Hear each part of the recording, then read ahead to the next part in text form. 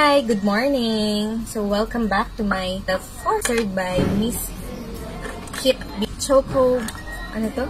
Butternut, dearest guest na inagawan ako dati ng I want to give credit to Mommy Beng for my clip today and to Yuri for styling my hair. Ito po niya. So friends, unang packaging. Hindi ko maalala.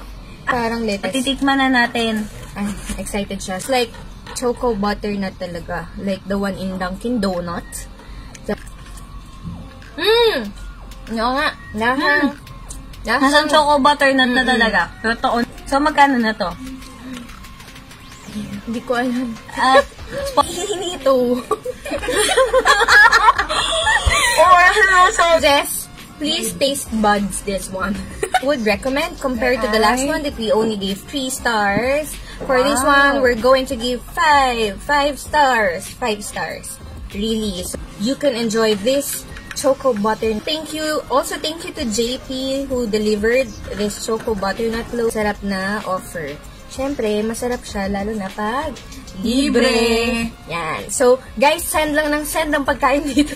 Okay, Esther, come here, my next guest. Nakalahati na po namin siya at this point, no? Guest here. Siyempre, yung walang sawang.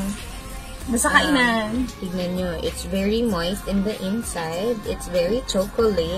Yeah. Tama ba yun? Natatakam na ako. Ang tagal po ako dito sa review na to kasi sinisira po talaga ni Kit yung diet ko. Pero, talaga ba? King, pasalubong ng bayan. About the Choco Butternut.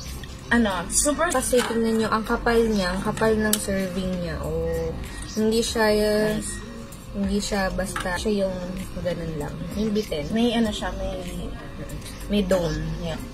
Entertain yourself, diba? Pwede tong panghanda. Pwede rin pang kape. Opo, yung kanina mga guests ko nagbe-message, tirhan daw po sila. Order as personal pics and message love baby. Order. So guys, this has been my 4th episode of the vlog. Nabunas na ng pagkain and we'll try our best to do our best to do this vlog pag free time namin. Okay? And ang goal po talaga namin dito ay mag-gain ng weight yung mga teammates ko. Thank you guys for watching. Please do not forget to like and subscribe. Kahit wala po talaga. That's it for today. Until the next episode. Pag may nagbigay pa ng food. So, bye!